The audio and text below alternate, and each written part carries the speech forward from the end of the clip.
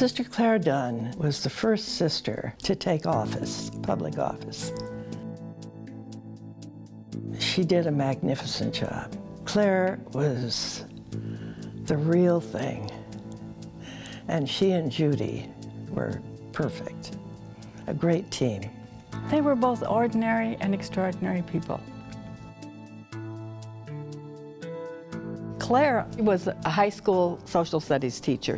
One of the things that she did was she made the students go to a city council meeting or the Democratic Party meeting and to go to the Republican Party meeting to see how government really works. And one time a student said to her, "Sister, it's really in a mess. Why don't you run for office?"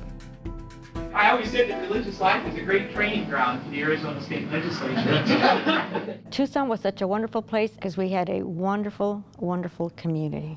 We had 65 sisters in Arizona at that time. We could talk about politics, we could talk about everything, you know. When Martin Luther King Jr. was shot, Sister Clare Dunn, Rachel and Judy, myself, we were the only ones not of color down at their church in Tucson, praying with them that night. This is how we became alive to the social justice issues. You had to change your thinking. I had not been there very long when Clare said to me she was considering running for office. And I thought, oh my God, the community will not, I mean, we were open to some new things, but this was going to be a real struggle. First of all, I wanted to run as a sister. I did not want to be a renegade nun. So I did not wish to seek public office unless I could say that I had the permission and I had the support of my community. At first, they were very open to the idea. Then they began to get cold feet. I had a campaign before I ever campaigned for office. And I had to be able to say that I was about the work of the church. Mary Bridget was the provincial when Clare wanted to run, and the community was really divided on whether she should or shouldn't. And Mary Bridget really listened. She asked absolutely the right question. "Clare, is this a matter of conscience for you?" Clare said yes, and that was the story. We didn't have any money. She wouldn't take a donation for more than $100, so we had to raise money. We got lots of people who contributed for the first time in their life, and they sent us $25. Sister Clare didn't have any professional staff. Sister Judy was her campaign manager and also full-time legislative aide. Judy was really excellent at writing. Clare got the ideas, Judy wrote them. Several sisters came during the summer because they were teachers and so they had the time off. Well, I was a big fan of theirs.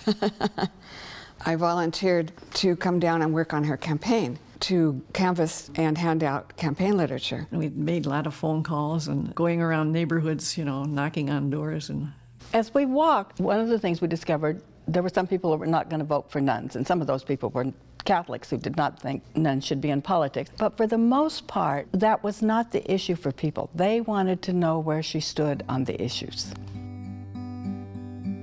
The issues were, the elderly were really concerned about their health care, and the poor, the ERA, which of course never passed. Education was a huge issue, and especially children with special needs. In the sanctuary movement, immigration at that particular time wasn't, I mean, it sounds like today.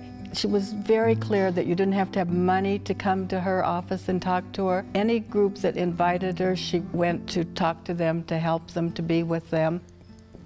Clare really testified a lot in the Arizona State Legislature in favor of the Equal Rights Amendment, but it never was voted on and never even came to the floor. But the thing that she did that I think gave her the name recognition, and that is she taught people how to go to the legislature and lobby people. And then Judy did a lot of that too, helping the parents of special needs students.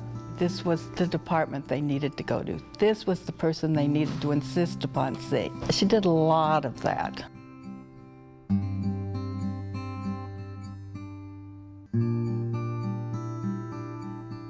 Now, when she died, she had the most name recognition of any politician in the state, including the governor, because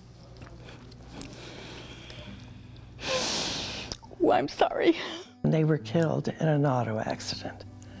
A drunk driving on the wrong side of the road Clare and Judy had finished the legislative session, June of 1981. So they took a vacation. It was when coming back that they were both killed. After all these years, just because she had done so much for so many people.